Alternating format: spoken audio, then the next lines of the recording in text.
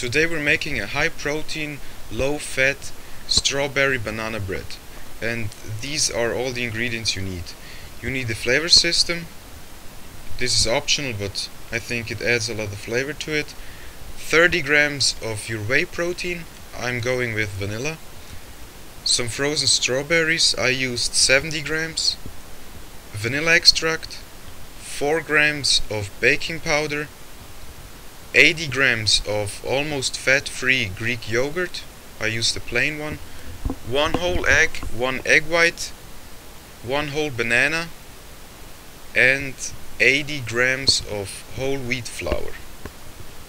Now start with the banana and mash it up so it looks like this. Then add in the flavor system if you chose to use one.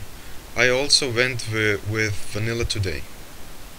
Now also add in 4 teaspoons of stevia.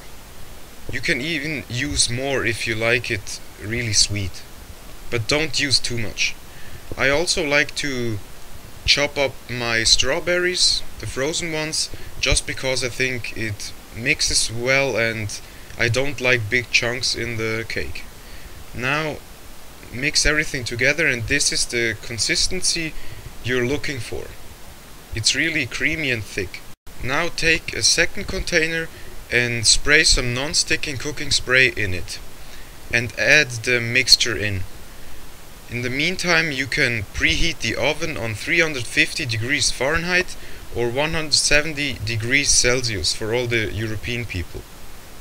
Now let it sit for half an hour up to 40 minutes, depending on how dark you want your bread to be.